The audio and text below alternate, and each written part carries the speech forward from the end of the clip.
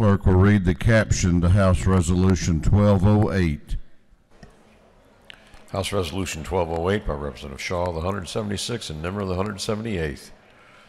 A resolution recognizing and commending Lindsey Westberry to 2017 Teen Miss United States Forestry Queen and for other purposes.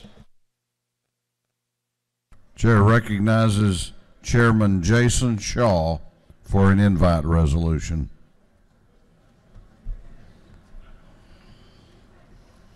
Thank you, Mr. Speaker and members.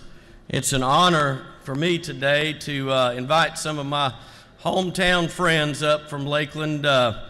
Lindsey Westberry recently this summer won the Miss Georgia Forestry competition, and then she went on a few months later and actually won the Miss United States Forestry Queen at the national pageant.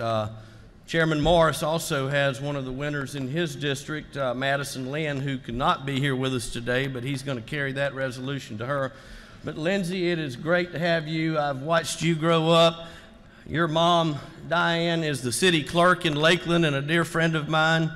Her dad, Skip, as we call him, is a good friend, and we've also glad to have little sister here too, and she's not going to be without her crown as well, so we're glad you're here with us. But I think it's very fitting that Lindsey has won this Miss Forestry competition. I remember her late grandfather, who was a forestry ranger with the Georgia Forestry Commission, and your uncle Buck Klein, who just retired as a forestry ranger, who's a good friend of mine, and Chairman Nimmers. So I think it's very fitting. Congratulations.